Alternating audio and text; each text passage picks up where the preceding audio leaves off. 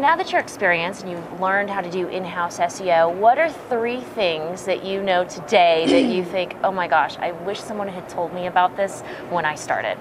Well, my biggest learning experience came when I was in-house at onvia.com several years ago.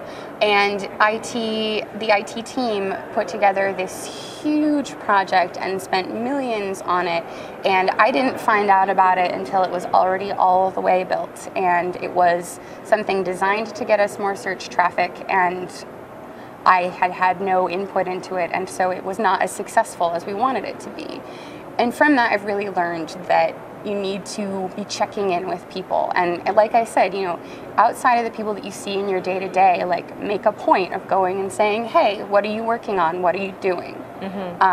Don't get blindsided.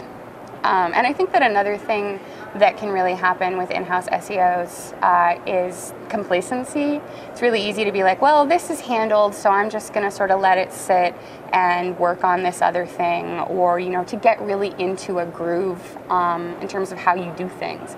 And that's when you start missing things. That's when you're not innovating. You're not necessarily being as sharp as you could be. Right. And so I think, like, coming to conferences like this is a great way to get out of that, because you have all of these new tools and these new tricks that you're going to go home and try out, which is amazing.